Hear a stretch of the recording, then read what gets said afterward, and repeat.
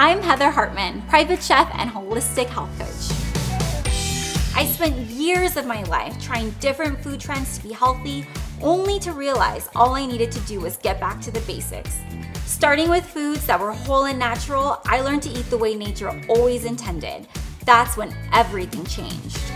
Now, food is my passion, and I want to prove that healthy doesn't need to be complicated or bland. That's so delicious. It looks so tropical. Nothing like sneaking a bite of chocolate. So good. With tasty recipes and unexpected home hacks, we are getting back to a life that is fresh, simple, and healthy.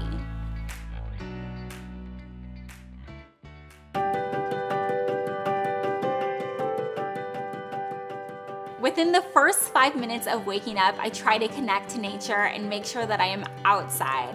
I love to smell the flowers on my walks. I love to feel the sun on my skin, the air. It feels so nice to do this first thing in the morning. I also try to do this at the end of my day as well. One of my favorite things to do on the weekends is walk to the farmer's market, see all of the beautiful produce from our local farmers, talk to them, see the wonderful plants.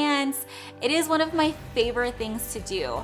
Also, when I am at the beach or at a park, I love to take off my shoes, feel the grass on my feet, get some grounding in.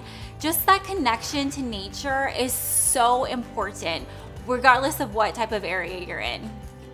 I love to get my hands on everything that I'm cooking. So it's not only having my feet on the sand or in the grass, but really taking these beautiful vegetables and fruits and really touching them, feeling their texture, feeling the ridges on their skin, feeling their weight. So it's not just eating the food, it's holding it and experiencing it in another tactile way.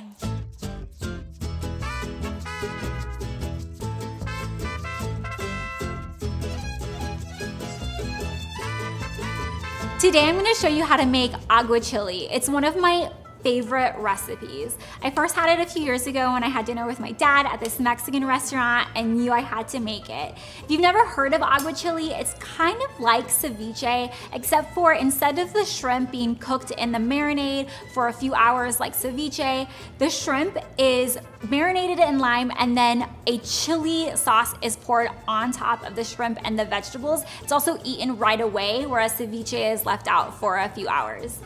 So this recipe is made in a few parts. First, we're gonna marinate the shrimp with some lime. Next, we're gonna make the salsa. There's cilantro, some peppers, lots of lime, white onion, a good pinch of salt, and then we're gonna dice some cucumbers, avocado, put that in the bowl with the shrimp, pour the sauce over, and then we're gonna add some toppings. For the toppings, I have this beautiful daikon radish and then this watermelon radish. The purple from the daikon and then the pink from the watermelon are just gonna pop on this dish. You're gonna see, it's gonna be so pretty. And then for a drink, we're gonna make something else that's super colorful. We're making a blood orange margarita. It's one of my favorites and it's gonna look so delicious. So first what we're gonna do is take the shrimp and pour lime juice all over it and let it sit out for about 10 to 15 minutes while we get the salsa ready. All right, so this shrimp has already been deveined and does not have the shell on it. So we're gonna cut the limes. We're also gonna add a really good pinch of salt to this dish. All right. So the lime is actually gonna cook the shrimp while we're getting the salsa ready. So citrus is an acid and is a great way to cook shrimp, also scallops without using any sort of heat. The acid just cooks the shrimp if it's been marinated for long enough. And I'm gonna add enough lime juice to just fully cover the shrimp. So this is almost to the top, but I really want all of that shrimp covered so that even the top of the shrimp gets cooked.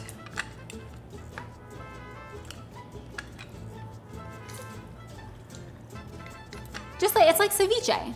So like ceviche, you the shrimp is cooked in the marinade. The only difference is that with ceviche, it's in the marinade for hours. Instead of this, we're gonna keep it in the lime juice for about 15 to 20 minutes with some salt and then add the sauce after. So I'm gonna give a good pinch of salt and just mix that through. And we're gonna set this to the side as we make the aguachile. Okay, so now we're gonna get started on the aguachile. This is so easy. You're gonna get a whole bunch of cilantro, stems and all, throw it inside of your high-speed blender, add about a good teaspoon of garlic puree. Next, we're gonna add half of a white onion, just the whole thing. Not the skin, obviously, just the whole half of the onion. Remove the skin. And just to give the blender a little help, I am gonna cut this half of the onion into quarters. Pop that in. We'll do a good pinch of salt. And now we're gonna juice some limes. I'm gonna do about 4 limes, then check the taste, and if we need to, we'll actually add the lime juice that the shrimp is in. It's totally safe. Okay.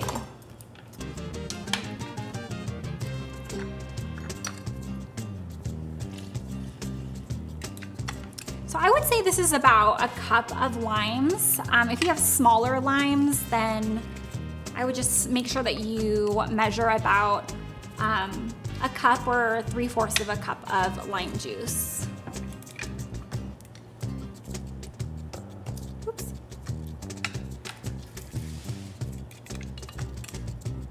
So I have the onions in here, I have the cilantro, I have some lime. Now we are gonna add some jalapeno and the serranos. I'm gonna add 1 full jalapeno, and I'm gonna start with 1 serrano, taste it, and then see if I need to add the second. Those are very, very spicy, so I wanna start off slow and then see what it's like and then add more heat if I need to. I'm gonna put on a glove. Again, the gloves are just your best friend when you're working with really spicy dishes. All right, take the stems off of your hot peppers, slice them in half, and we're gonna remove the membrane and the seeds because I don't want this to be too spicy. If I was making ceviche, then I would probably leave the membrane and the seeds on because the dish would get more mild over time, but because aguachile needs to be eaten right away, I'm gonna remove everything. All right, so the whole jalapeno is in there. And then here, oh, this is so spicy. The fumes hit the back of my throat. This is a lot of heat. Okay, so all of the ingredients are in the blender. We are going to liquefy everything. All right, let's blend everything.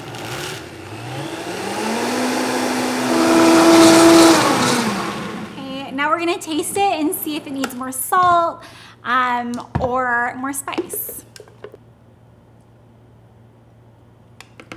This definitely needs a little bit more salt, but the lime and the heat is definitely there. I don't wanna put any more spice because again, we're gonna be eating this right away and it's nice at first, but the spice is already in the back of the taste, so I'm not gonna add any more peppers.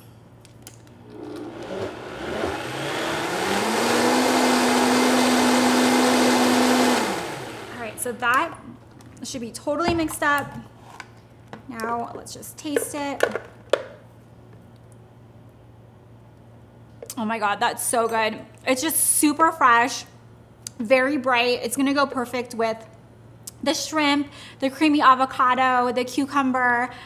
Let's start with the toppings. I'm gonna put this to the side. Okay, so next we're gonna make a really quick pickled red onion. It's not gonna be fully pickled, but it'll be perfect for this dish. So what I like to do is just julienne the red onion. And you can use a larger one if you'd like, but for this size, I'm gonna use a pretty small red onion. And we're gonna cut it in half, both sides, remove the skin, and then remove the skin and then just get chopping. Turn that around. It's okay if it's not too thin. You don't want it super, super thin because I still want the crunch of the red onion, and the vinegar and the salt will break it down within just a few minutes. So I like to keep it maybe about 1/4 of an inch thick.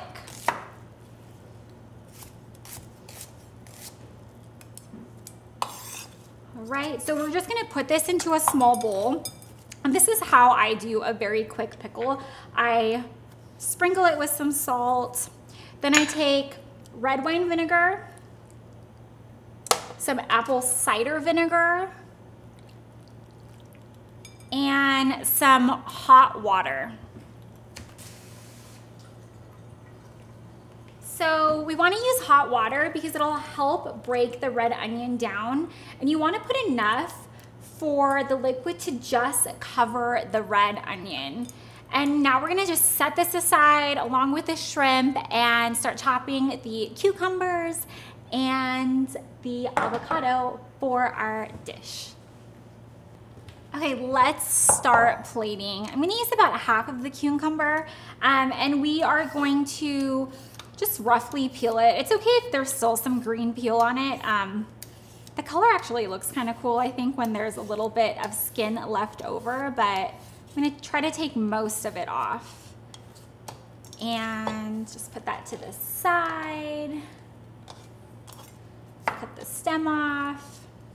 We're gonna cut it in half lengthwise, and then cut both of these in half lengthwise. So essentially, we're cutting it into quarters. And then what we're gonna do is start chopping. I want this to be pretty thick because I want that crunch of the cucumber. So we're gonna do about, I would say about 1 inch rounds.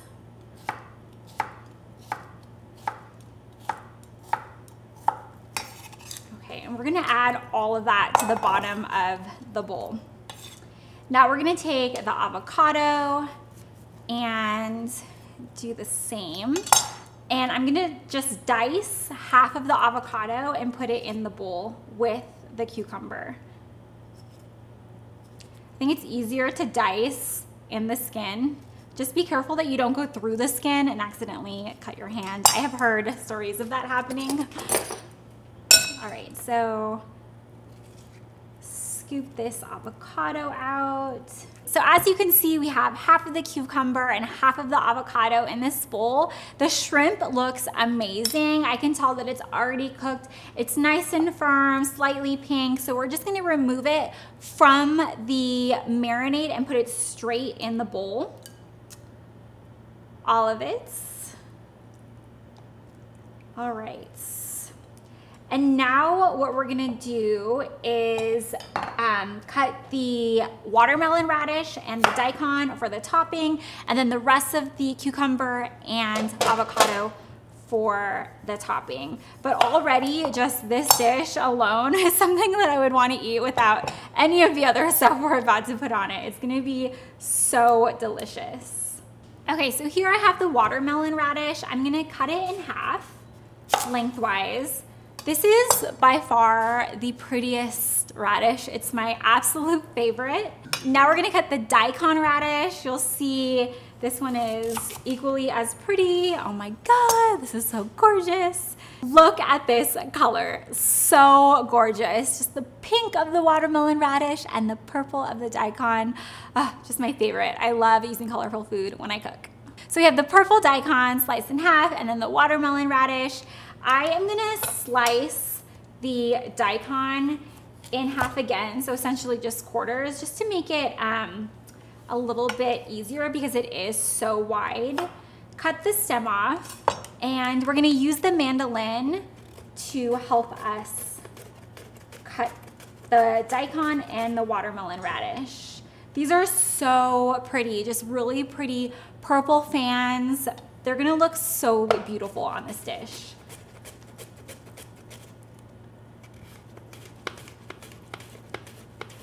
Again, I don't like to get too close and risk it, so I have about an inch left of the daikon, and I am going to put it off to the side because I don't want to cut my hand. Same thing with the watermelon radish. I am going to just cut the end off. I'm actually going to go a little bit farther. You can see here the pink actually doesn't start until a quarter of an inch more, so I'm going to cut just this part, the white part, so that I get the full pink.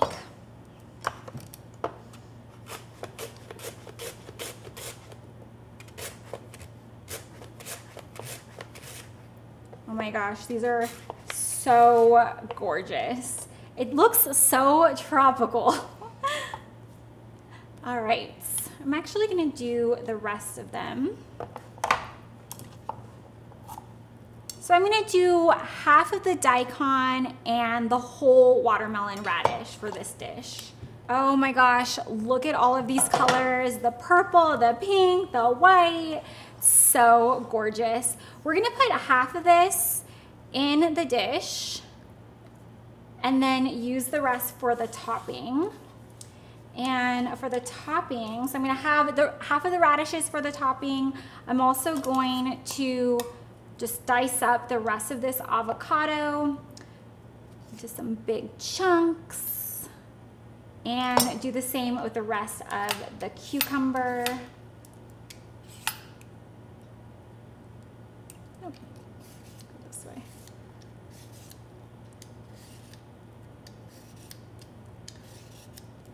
Again, it's totally okay if some of the skin remains. Right, cut this lengthwise, then lengthwise again, and into about 1 inch chunks. Okay, perfect. So next we're gonna add the aguachile sauce to the bowl of all of our fresh ingredients. Oh my gosh, this looks so good. And you want to add most of the aguachile because, again, it's more of a saucy, like gazpacho-like dish. So you really want to add a lot of that marinade. So as you can see, there's a ton of the sauce, all of the chopped veggies, and now we're going to top it with even more chopped veggies. It's going to be so delicious. So I'm going to add just a few more of the cucumbers, some of the avocado, the diced avocado. Make sure that it's fully spread all over the dish. A lot of that watermelon radish and daikon, some more daikon. There really is no rhyme or reason. All of these flavors will go so well together. We're gonna use some of this cilantro just for extra freshness all over. All right, this looks so delicious, but I know I'm gonna need a drink when I eat this. We are gonna make the best blood orange margarita. But first, let me show you how I compost all of these ingredients. One of my favorite things to do when I cook is to compost. I take all of the scraps and put it in a large bowl as I'm cooking. And then when I'm done, I just take everything that's in this bowl and I put it in a compost bin. If you live in a home, you probably have a huge compost bin. If you live in an apartment, there are services in your local city. Like for example, Denver, we have a company called Scraps that will deliver a small compost bin to you and then pick up the compost once a week or once a month, depending on the size of your home. I just love this. I feel like I'm doing something good for my community and something good for the environment. I really like to limit what I put in the landfill because if you put food in the trash can, it will emit greenhouse gases. I try to do everything that I can to just protect our community and protect the environment. So I just put everything in the compost bin, close the lid, and yeah, this will all get picked up in about a month. So another thing I like to do is when I go grocery shopping or have my groceries delivered, I ask for no compost bags. The majority of the things that we put in the compost or in recycling still ends up in landfills, so I really try to limit as much waste as possible. Yeah, so all of these produce I purchased did not use produce bags. They'll be totally fine. I'll give them a little rinse as I would anyway if I was using a compostable produce bag, and put them in my fridge for later use. No need for produce bags. So now that the aguachile is made, we're gonna get started on the blood orange margarita. It's gonna be so refreshing with the aguachile. First, what we're gonna do is add some lime zest to the salt, just to make the salt a little bit more special. I have 1 lime. We're gonna use a microplane to remove all of the zest. And then we are gonna mix the zest and the salt together. So that looks good. And then just give it a little stir with your hands. It'll give just a nice limey hint as you're drinking the blood orange margarita. So I have some salt with some lime zest here. I'm gonna put some of the blood orange just around the rim of the glass so that the salt and the lime attaches as much as possible. That looks so good already. I've sliced some of the blood orange into really thin slices. It's about an eighth of an inch thick. And I'm gonna slowly start to build this around the glass. So I'm gonna put one rind in, a little ice to keep it there, and just keep working. Let's see, and maybe we'll do one more on this side. I first saw this done at a restaurant when I was living in Napa. I went to culinary school there and I thought it was so pretty and so cool. I have been doing this ever since. It's been almost 10 years. This looks so pretty. I love this glass and this drink. Okay, so now we're gonna mix all of the ingredients in this glass with the remaining ice. I have a good shot of tequila, my favorites. We're gonna do a squeeze of a whole blood orange.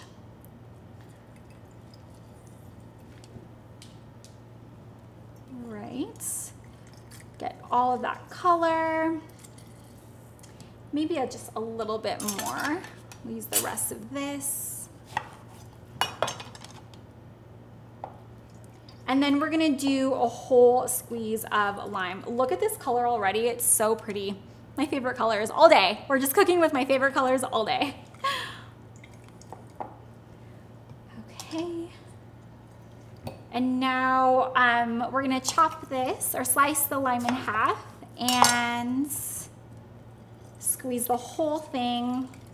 This will just add the brightness. The citrus is great, but it doesn't have that like brightness that tequila really needs. And now we're gonna add just a little bit of maple syrup. You don't need too much. Add a little bit, and then if you think it needs more, you can always add some. We'll mix it really quickly. And pour into the glass. This is gonna go so well with the aguachile. It's so pretty, so refreshing. I love blood oranges. If you can't find blood oranges, definitely just use regular oranges. It'll be just as good. I am so excited to eat this dish. The aguachile, just super bright with the cilantro, the lime, the creamy avocado, the crunchy cucumber, all of the beautiful colors of the radishes, and then my refreshing blood orange margarita. I'm gonna go on my patio, enjoy the sun, and just chillax for the rest of the day.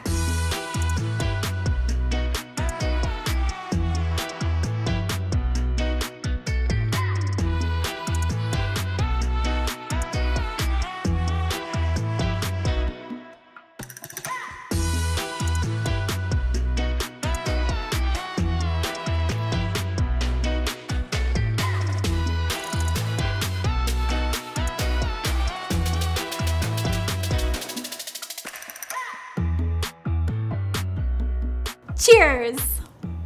Oh my God, so good. You're gonna love it.